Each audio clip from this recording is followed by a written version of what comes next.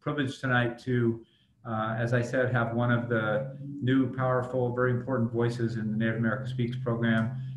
36 years young, the Native America Speaks program, the longest running Indigenous speakers series in any national park in the country. You know, all of our friend Jack Gladstone was, you know, involved in the founding of this important program. And one of our mission is to preserve and protect Glacier National Park for future generations. And to do that, it takes the next generation of leaders to step up and help us own that narrative in a way that is compelling and important and authentic. And no one does that better than our guest tonight, Rose Bear-Don't-Walk. Rose joins us from St. Ignatius. I am, as I have said, not a huge fan of the drive from the Flathead to Missoula, except for the St. Ignatius corridor, which I think is one of the most beautiful places on earth. Rose got her undergraduate degree at Yale in 2016, came back to Montana to get her master's degree in environmental studies. Yeah. Yeah, at the University of Montana, and was just last year given a fellowship for the future from the University of Montana, and is an ethno. Okay, here we go. Good. Yeah, that, you know, it's the Zoom world.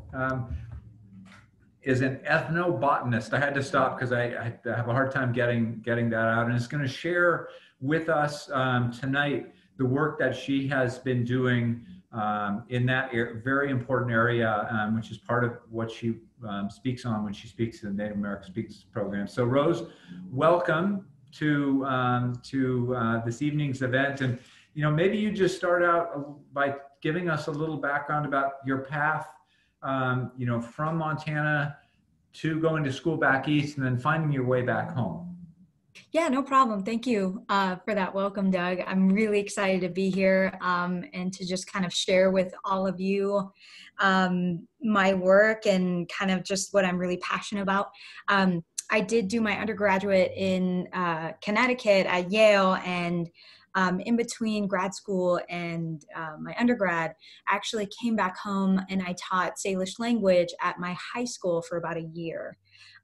Even though I don't think teaching is quite in the cards for me, it was a really good way for me to build a foundation in culture and understanding how culture and language kind of infuse our lives, and how by learning more about those things that I just got more into what it means to be a Salish person and why culture and tradition and all of these things are super important to me. So I did that in between. And then I kind of wanted to take my educational career a little bit further and kind of continued on this environmental trajectory. But I took one class, it's called Plants and Culture, and I was just blown away by how plants are so instrumental to our everyday lives. Not just what we eat, but what we wear, you know, what goes into our our fragrance products, like all sorts of different things. And it's really important to different cultures around the world, and how using plants and having plants as a part of our lives just really enriches us as humans, as societies, as cultures. So I really wanted to kind of continue that and see where it could go. And that's what led me to the University of Montana.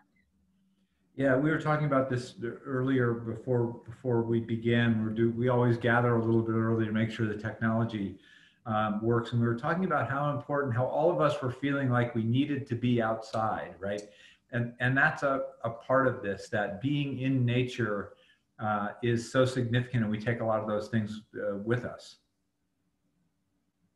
So talk to us a little bit about, you know, you had a lot of areas in the idea of conservation of the environment. What about plants specifically kind of floated your boat? Um, so when I did my undergrad, I learned a lot about food systems, in particular, food systems of America, food systems of Native America, and how drastically our diet has changed since pre and post colonialism. Um, and I think in studying political science and studying food systems, I really learned about the barriers, the history, the socioeconomics, and the social issues that really have created this kind of schism between Native peoples and their foods. And I really wanted to do kind of a health focus. I think a lot of what I do in my own life, just like hiking and running and being active, really is prompted by this idea of wellness and being healthy. And so, um, something about plants and specifically food plants and how they kind of provide us with this next layer of health and wellness, and how instrumental plants were to traditional diets. And besides the hunting and fishing, plants were really, really key to how indigenous peoples were among the healthiest in North America prior to colonization. And, we hear a lot, and you read some of the Omnivore's Dilemma and other kind of books about food deserts, for example. And I think it would be the case on a lot of reservation areas that the influx of fast food might have created that kind of a situation. And so what I hear you saying is that you're thinking about how here you can talk about that and maybe help change that. Absolutely, yeah. I think that by incorporating more traditional foods and more food plants into our diets, not just, as Salish people, but as indigenous peoples kind of reclaiming their traditional food systems, we can become healthier people, and then also continue this really important cultural component that's kind of been lost or had a couple barriers between it over the past couple centuries. And so, how did you come to learn about and become involved in Native America Speaks program? So I've always liked to go to Glacier National Park. Like I said, I love to hike. I love to run. I really love glacial lakes and just being around water. So I've been to the park many, many times. And I think just Kelly Lynch from the Glacier National Park, she just reached out to me because I think she read a couple of like news articles about kind of my work with food sovereignty and health and I guess ethnobotany, and she just invited me to come down and speak because as I was becoming new to the ethnobotany world, I was like, oh, okay, there's probably a ton of these plants that I'm studying at the park, so it'd be really cool to check those out. And so she invited me to come speak, and it was a really, really great experience. Well, clearly it has a huge impact, and I think that again, these new voices, your generation is that generation that's going to have to continue this, right? I turned 60 last week, and it's great for me at the end of my career to be able to kind of be all in something, but part of my job is to really highlight new voices, and we really appreciate your stepping up and being involved in the program and being a leader in the program. And I really appreciate tonight. You've been super generous and have put together a little bit of a program for us. So I want to kind of turn it over to you to walk us through, and give us a sense of what you're doing. We're super excited to be able to see a little bit into your world, Rose. Awesome. Well, thank you so much. I'm going to share my screen in a second, but if anybody has any questions, kind of drop it in the chat box. If something I say doesn't make sense to you, I'll try to like describe it in my presentation, but if there's anything that you need more clarification on, just drop it in there. And then please have like so many questions about plants or whatever else you want to talk about, because I could talk about this all night. So I will share my screen.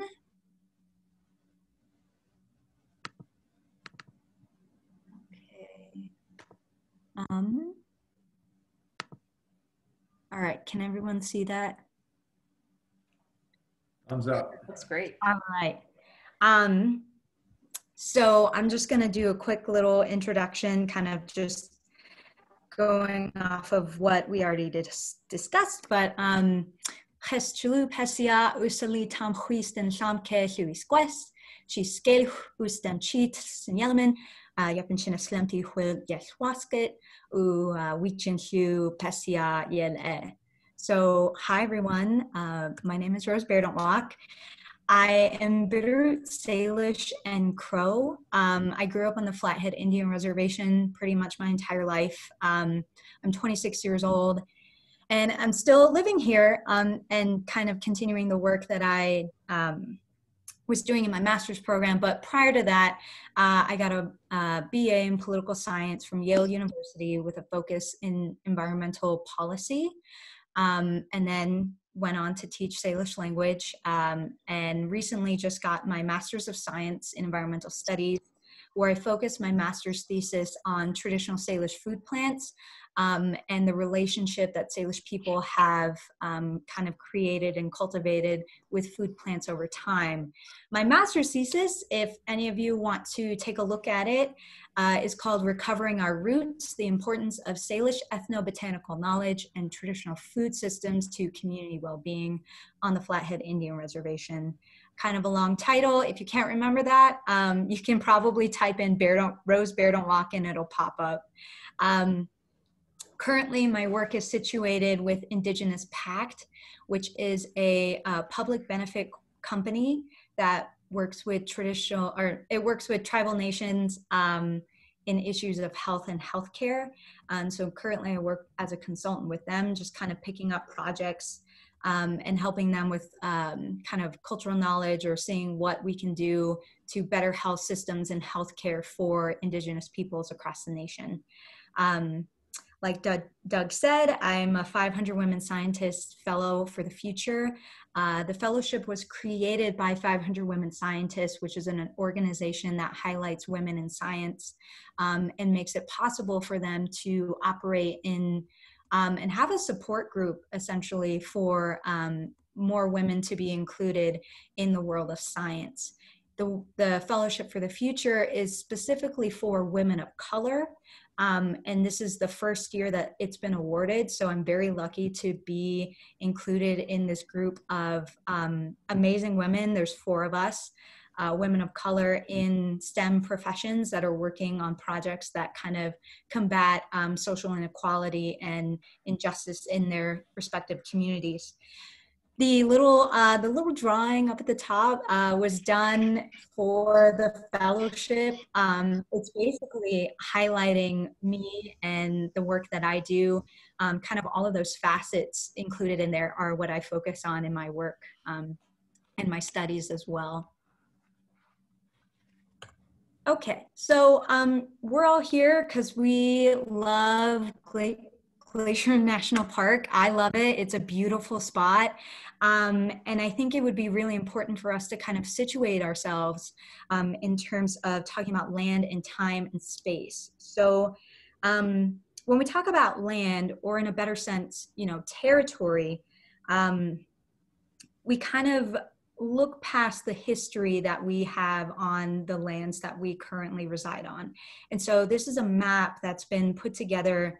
It's available online, but it basically shows all of the traditional territories of different Indigenous peoples across the world.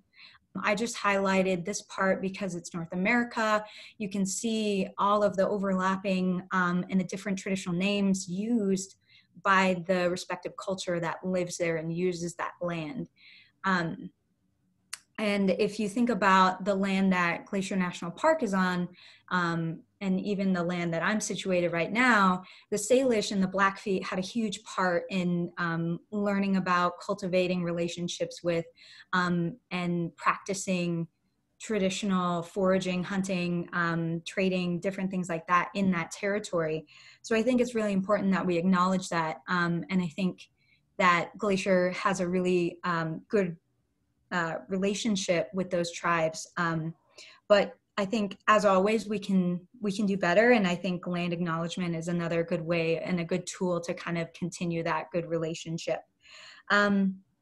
So this map you can find later on. I have a link to it, but I want to talk a little bit about how I got to the particular work that I'm in. So epidemiology is basically the study of disease and health patterns in different groups of people.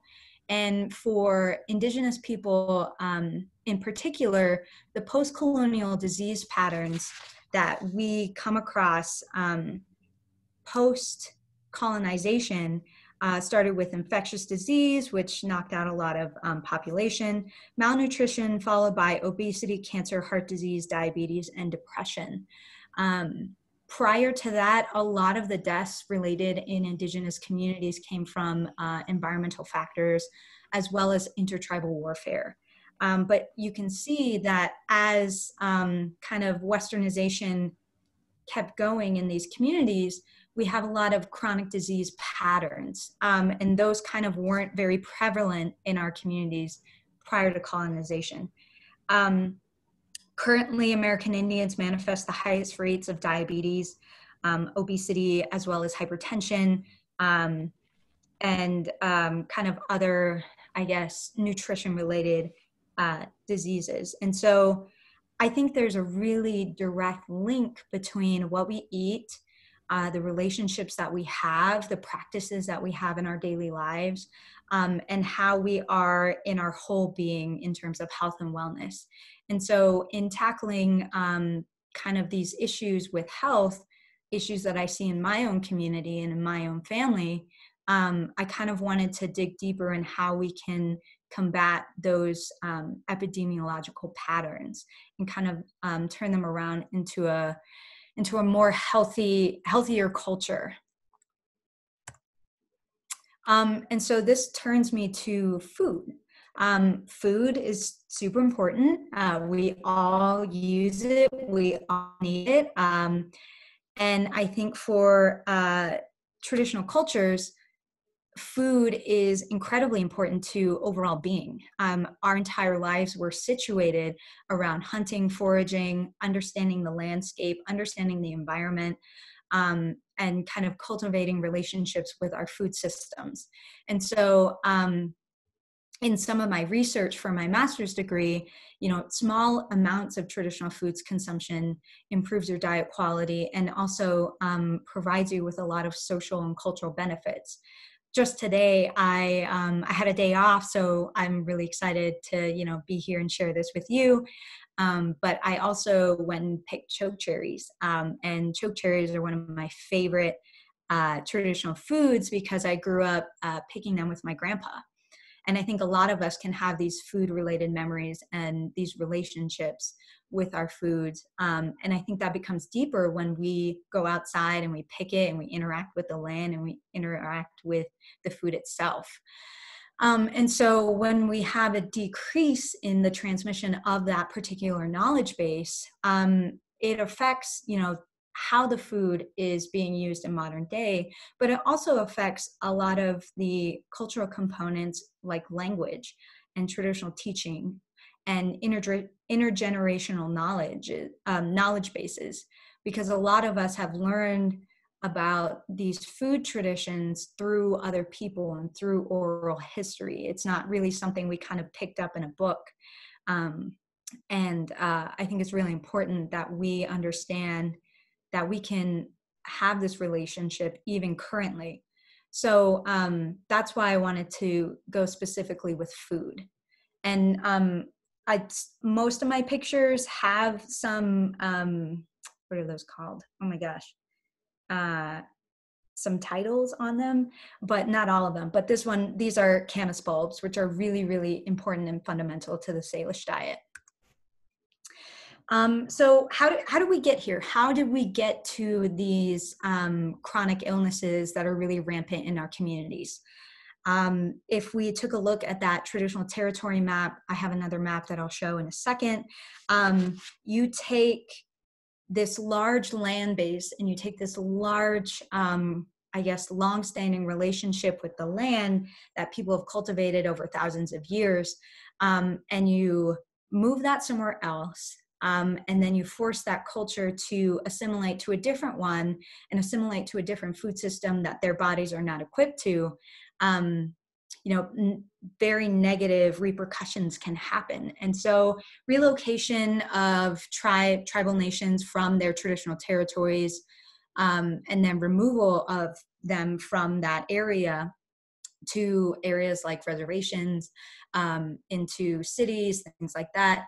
And then Western assimilation, basically wanting all people to transition to a more Americanized way of living, really had an impact on how Indigenous peoples had relationships with the land, with themselves, with their community, things like that. Another thing is the federally subsidized food distribution program. It began a trajectory of authority over food, in the introduction of foreign, poor quality foods in Indigenous nations.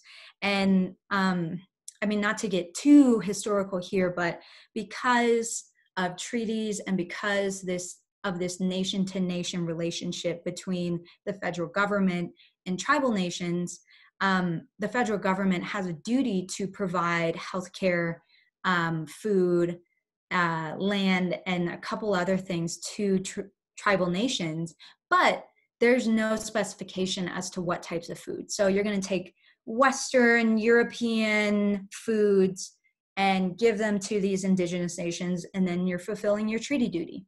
But in reality, that had such huge consequences for the health of Native peoples. And this transition from traditional food practices and traditional diet to the American lifestyle really like created this decline of traditional food knowledge and practices and the health issues that we see today. And so this is one of the maps that I have, and that I use in my research, and just to kind of highlight this idea of what was traditional territory, how did that diminish over time, especially with the establishment of reservations. You can see that blue area was the traditional territories of the Pend Oreille and the Salish. And then you take that huge, large area and you condense it down to this smaller one where I'm at today, that's going to have an impact. And that's kind of the same story for a lot of tribal nations in Montana and across North America. The other graphic is place names in the Bitterroot Valley, which is where kind of our home base is. The Bitterroot Valley is kind of where Salish people connect to as their traditional lands, where they come from. And learning through culture and learning through language, a lot of the place names that are on this map really tell you a lot about the landscape itself.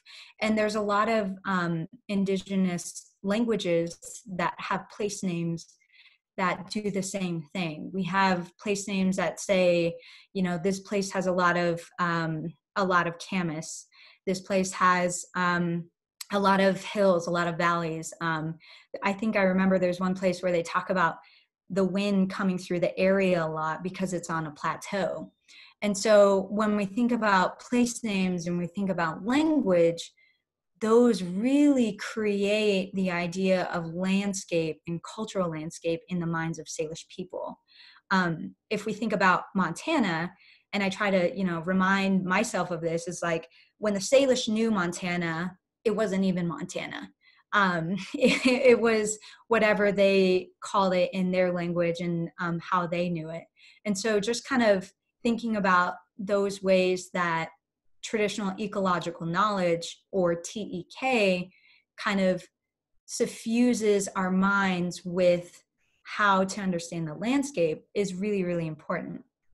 And scale, the word is, it's what we call ourselves in the Salish language. And it's the combination of two words, skelch, which is meat, and stulich, which is land. And so the rough translation of that is flesh of the earth or meat of the land. So Salish people literally came from the earth. And that's why we have such a strong and important relationship to it.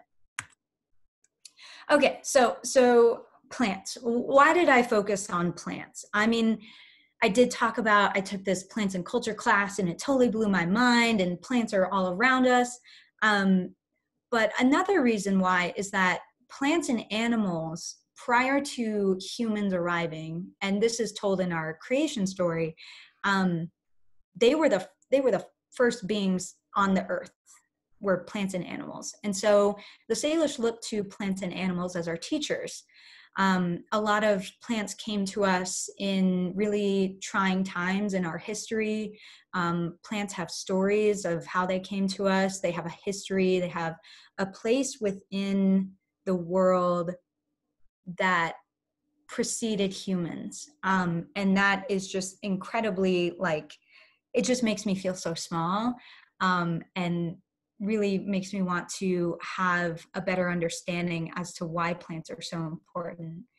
And so traditionally, Salish women are also the keepers of traditional plant knowledge. And this is something very common across a lot of indigenous nations. Because the men would hunt and fish, and so they would go out for maybe weeks at a time. And while they're away, the women foraged and they gathered and they processed and they cooked and they kept the families going. I mean, they really did a lot. They did it all. And they kept all of that really important cultural knowledge about when do we pick this? Why do we process it this way? How do we know that this is safe to eat? Things like that. And that's a role that's really transgressed through time. And because I grew up going to a couple, gathering ceremonies and participating in those things, it's really important for me to continue that role, and continue kind of keeping that knowledge alive. And so personally, I don't actually know how to hunt or fish. And so those are things that I want to learn. But I've always kind of had a relationship with plants. And so they're very important to me. And going from left to right, that's a wild raspberry. The middle is a nodding onion, and the right is a camas flower. So that flower rises above the bulbs that we saw in the earlier picture. And so this is why I wanted to do my work with plants, because I think plants can be food, and food is medicine. And by kind of rekindling our relationship with that particular knowledge base that's kind of been lost over time, is just really important and fundamental to who we are as Salish people. There are still lots of people that hunt and fish around here. But as far as plant knowledge and identification and processing, that's something I kind of want to bring back and share with everyone. Okay, kind of getting the crowd engaged here. This is a little quiz. We don't have to turn on mics, or maybe we do, I don't know. But I just want to throw this out. How many of these plants are edible?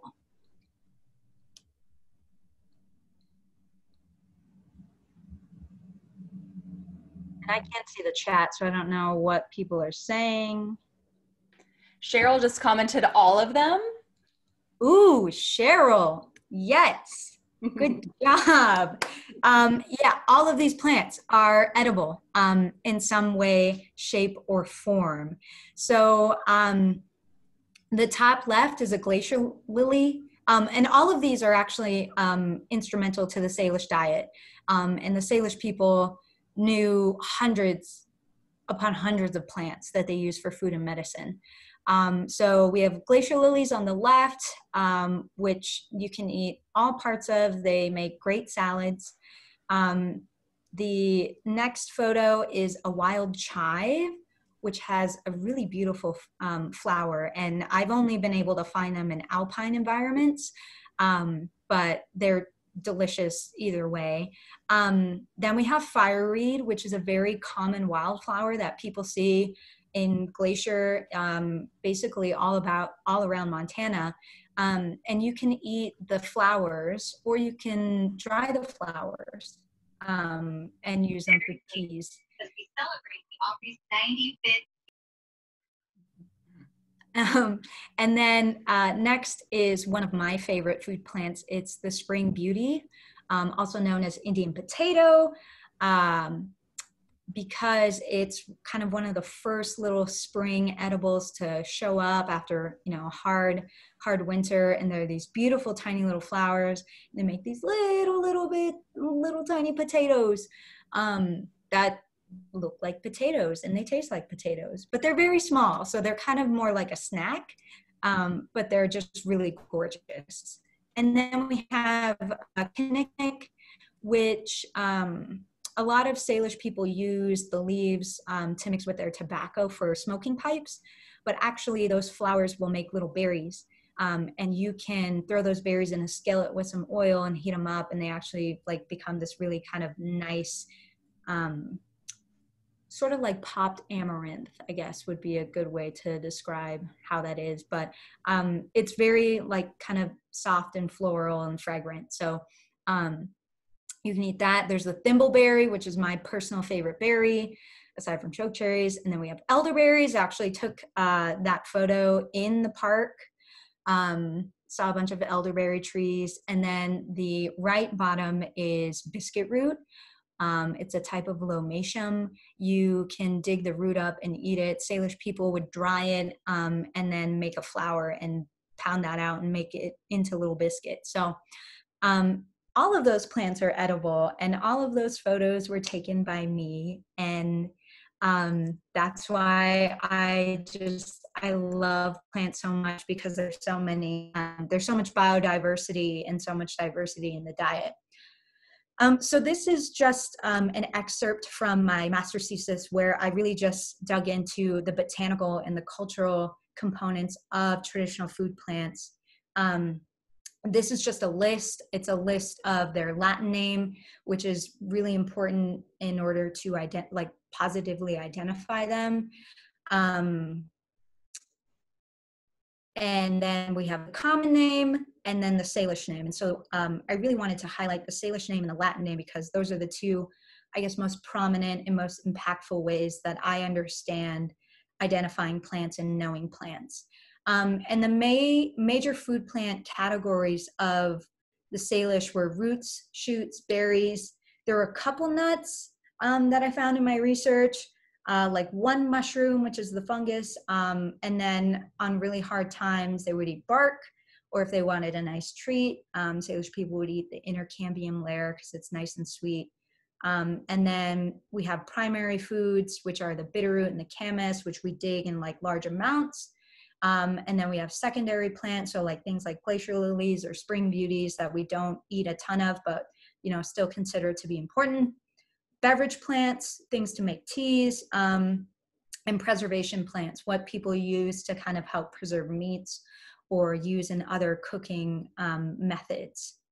And so that's just kind of a running list. I mean, there's so much more for me to learn, but that's what I have so far. And so all of this really revolves around traditional ecological knowledge and that kind of intergenerational transmission from you know, the original Salish people, and how they pass down this knowledge to the next generations, and how we can do that for the next generations ourselves, as well as combining science to really kind of infuse that a little bit more, because I do think that culture and science can really be a positive tool to helping Indigenous communities when it's used in the right way. So these are just some of the really important, like, kind of botanical and cultural things that I've learned. Is we have the Salish words for these different plant morphologies, the roots and the leaves and the stems and the flowers, and we kind of all know that as to be what makes up a plant.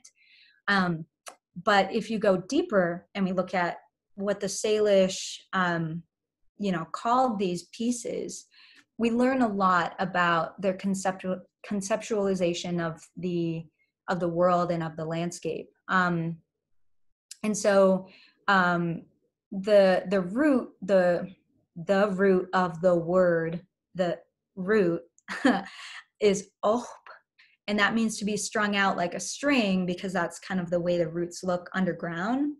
And ep loosely means a beginning. So roots are the strung out beginning. It's where the plant starts and where it can grow from. But then we also see that that root word oh in how we reference our ancestors and how we reference our families, because those are the beginnings of us as Salish individuals. And so when I did my research, I sat down with a lot of Salish people and kind of just talked to them about their relationships with plants and how they gathered knowledge and how they understood plants and culture and language. And I sat down with a Salish linguist, and that was super, super just mind-boggling and informative to me, because I learned all of these things.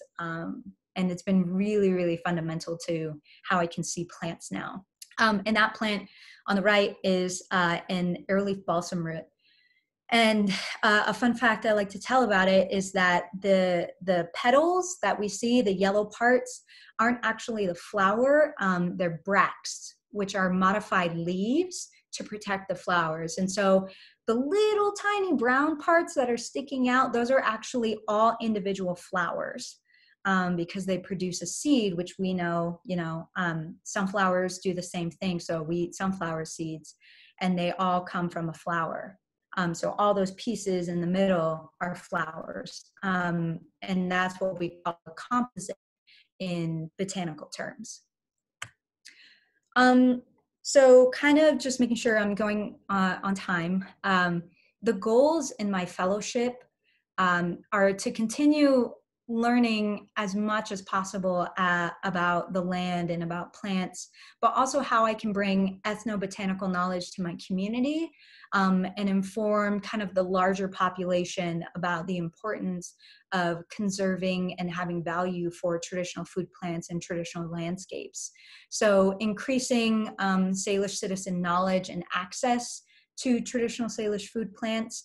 What I wanted to do with my fellowship was to have workshops where we would go out and harvest and process and eat. But because of COVID, that didn't really happen. So right now I'm just putting out newsletters every 2 weeks about different Salish foods that are out and about and how you can prepare them in your own home.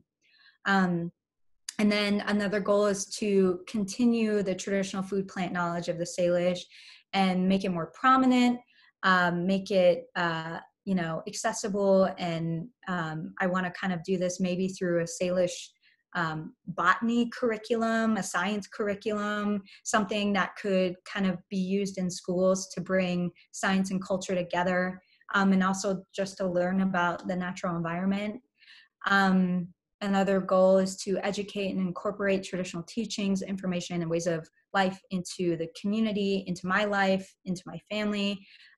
Because the more that we use these foods and the more that we use these teachings, our lives become enriched, not just physically or mentally or emotionally, but it has us facilitate stronger relationships with individual self, with our family, and with the larger community. And I think that helps us become stronger as a tribe. And when we learn about the land and all that it does to provide for us and care for us, that gives us the space to have an appreciation for it and to overall protect it. And these are the spring beauties again, because I can't get enough of them. They're just so cute. So how can all of us be part of this larger conversation about conservation and food and health and plants? So the map I showed at the beginning, they actually created this handy little text that number and tell them where you're at, give them a zip code, they'll tell you what traditional territory you're on. And it's really cool, and they take it from that map itself. So then you can know a little bit more about the landscape and the peoples that inhabited it.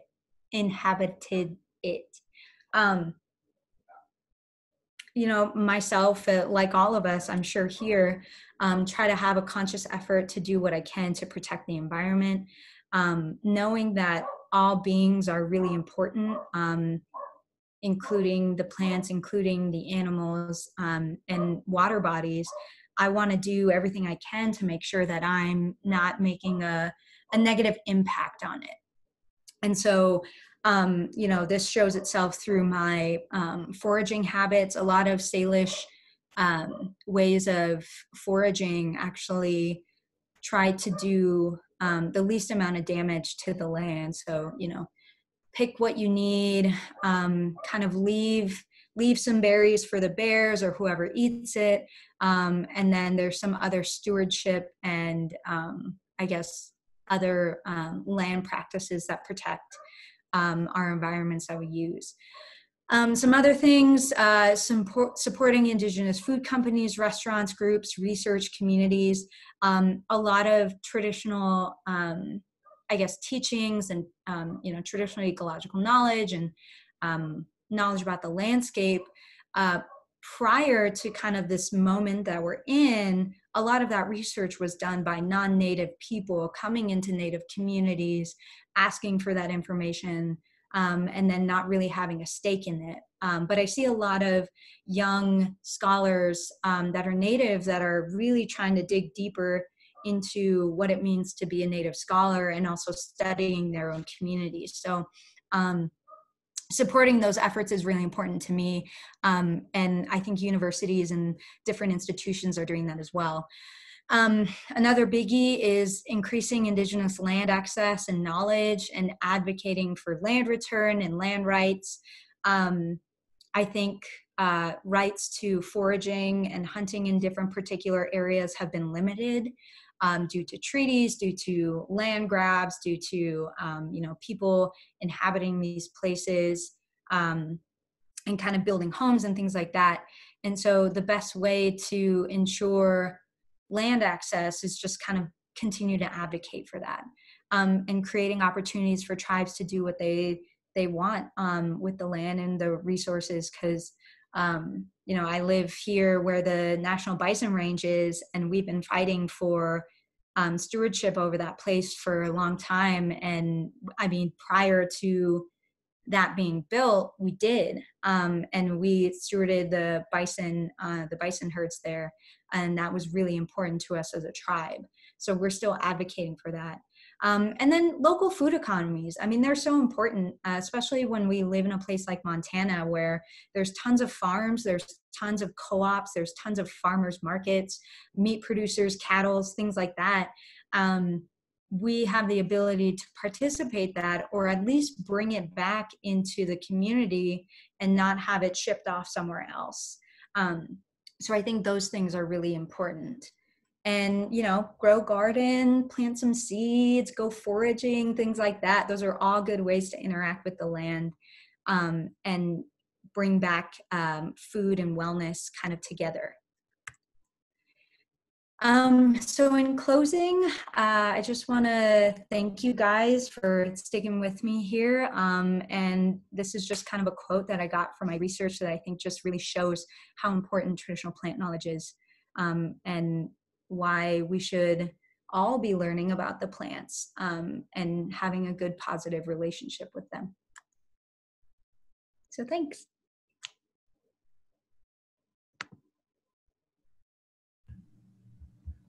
Amazing. I have so many questions. Great. Somehow you're able to get all of us, I think, excited about this idea of re-engaging in the things that are around us, right? We speed past a lot of things in our life. So I'm going to start with a question in the mundane, and folks should feel free to enter the chat. Madeline clearly already went online and is reporting in from the Miami territory. So nice. Yeah, so that's awesome. I encourage people to do that. That's a great hint. So I'll start with the mundane.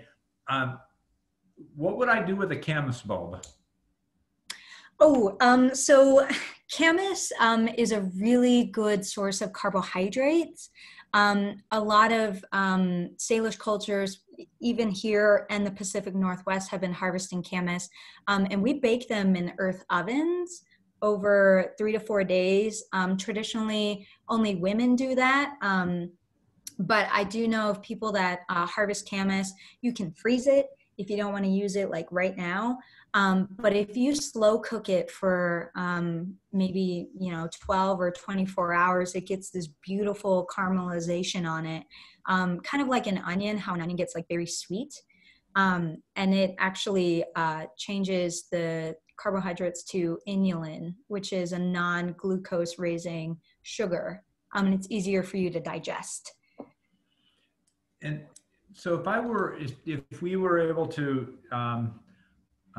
advance 10 years into your work, and I was down in your area, and we were at the giant indigenous farmers market that is taking place 10 years from now, what would be the popular items that I would be seeing in the stalls of the vendors down in the Salish country?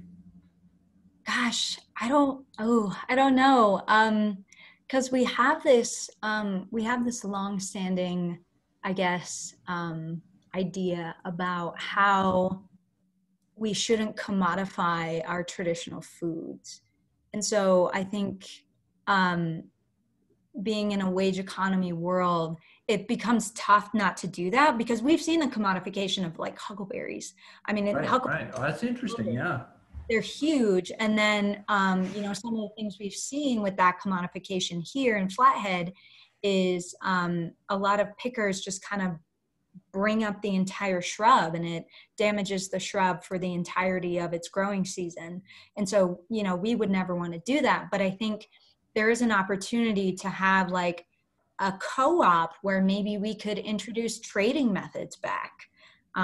Trade some dry meat for some salmon, or trade some camas for some berries. I think that would be the ideal way of kind of bringing those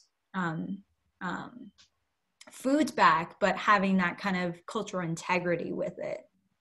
Yeah, I think that's super, and I really appreciate it. It's interesting because I asked the question authentically, but out of a naive perspective from my own perspective, right? That one of the ways to educate would be to commoditize something and have people come and experience it.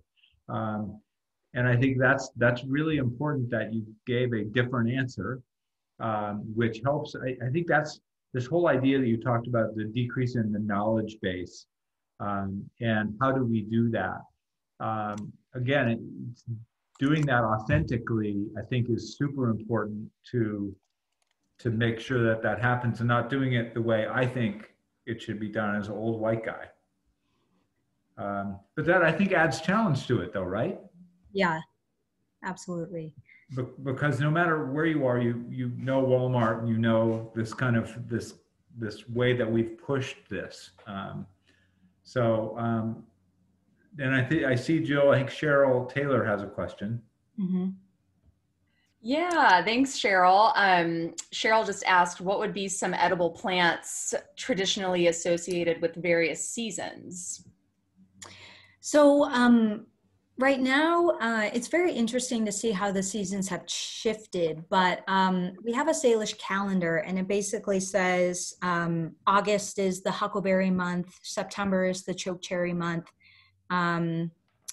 I think July is like celebration month because people are going to powwows and things like that. But a lot of our months are kind of catered to those seasons and with plants. So I think the plants that come out in the spring would be things like yellow bells, glacier lilies, spring beauties.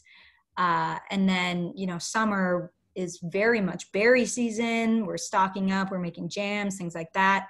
Currently right now, choke cherries are very, they're getting very plump and juicy right now. So those are available in kind of the fall time. And then, I think bitterroot is late spring, early summer, different things like that. Cool. And Linda just asked, and I was wondering too, how can we sign up for your newsletter that you had mentioned earlier? Yeah, so my newsletter is bi-weekly. It's called The Flathead Forager because I love alliterations. And the way you sign up is if you could just drop your email, and I can put you on the list for that. And that's basically it. I just use a large listserv and kind of add people to it. Great. Cool. So Linda, if you want to be added, and if anyone else would like to be, feel free to drop your email in the chat and we can definitely send that over to Rose. Mm-hmm. Well, Rose, on the kind of bigger, broader question of social justice, we really are focused today on social justice, meaning, community policing or violence, et cetera. But I want to kind of give the opportunity a little bit to kind of help us think about social justice or systemic racism in a different way, going back to what you talked about earlier about the removal of Native Americans from traditional lands, the changing, and even like my question, right? The way that there was this colonization, if you will, and so help us think through how that relates to this discussion of native food.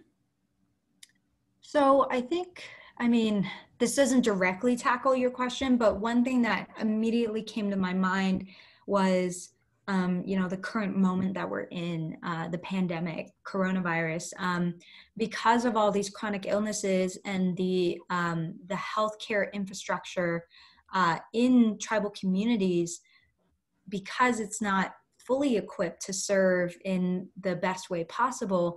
COVID-19 has hit Indigenous communities incredibly hard, particularly, the Navajo Nation has just lost numerous numbers, has lots of cases. Because of that infrastructure that they have, I mean, public health encompasses all sorts of things: housing, poverty, familial relationships, education, different things like that.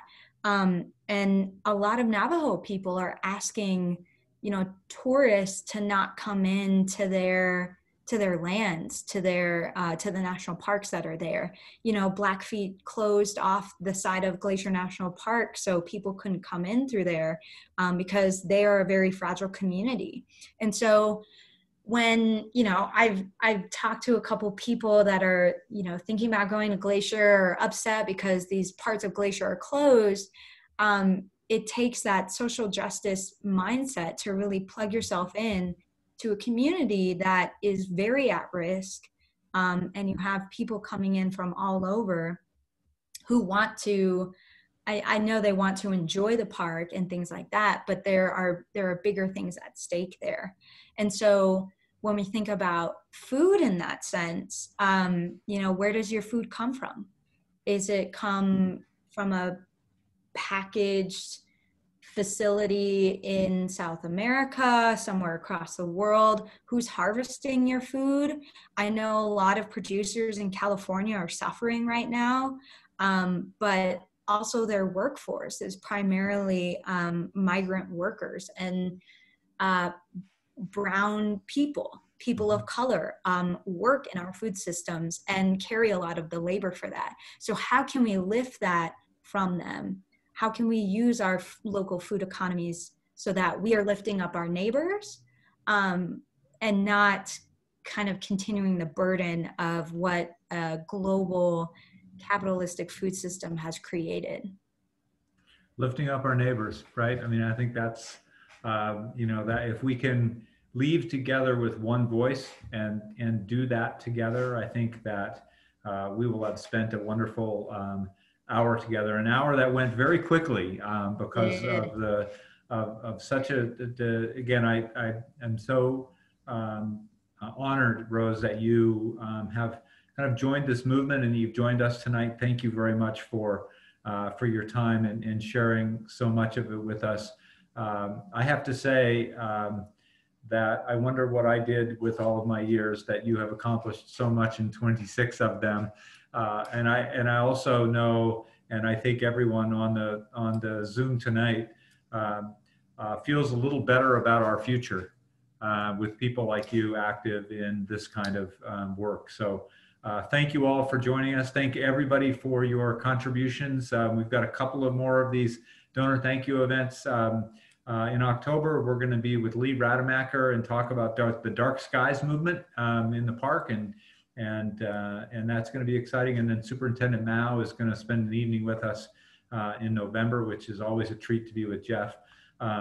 Rose Bear-Don't-Walk, thank you again for your time and for your work and for your passion. And we really appreciate you being with us tonight. Thank you everyone for being here. And thank you, Doug, for just really allowing this space to kind of amplify these voices. And I'm really appreciative of you and your team and how you're keeping Glacier Park available for everyone. Well, we thank you. That's very nice of you to say. It's work we love, and you know, they say if you find a job you love, you will never work a day in your life, and that's kind of the way we feel around here. So, again, thanks to everybody. Thank you, Rose, and we will talk to everybody soon. And until then, be safe. Thanks, guys. Thank you, Rose. Thank you, Doug.